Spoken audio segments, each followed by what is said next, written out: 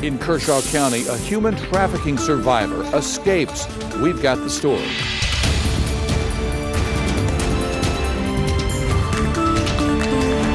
And good evening now. We do begin tonight in Kershaw County. That is where deputies are investigating a human trafficking case that happened last Friday.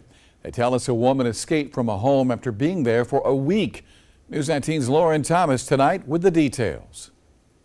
Demetrius McElwain is behind bars tonight after being charged with kidnapping. Kershaw County Sheriff Lee Bones says a woman was discovered running away from this home on Smyrna Road in Elgin early Friday morning. Her and her boyfriend, probably about a week or more earlier, they went to this house on Smyrna Road in Elgin. They'd stayed there a few days, and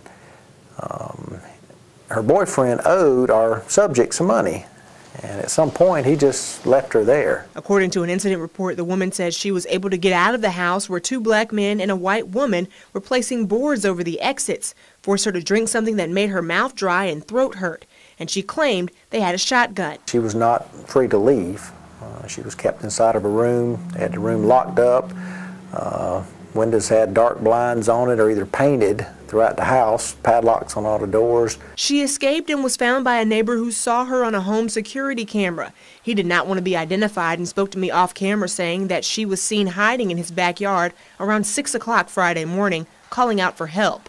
When investigators arrived, they discovered two other women in the home who explained they performed multiple sexual acts with multiple people in exchange for drugs from McElwain.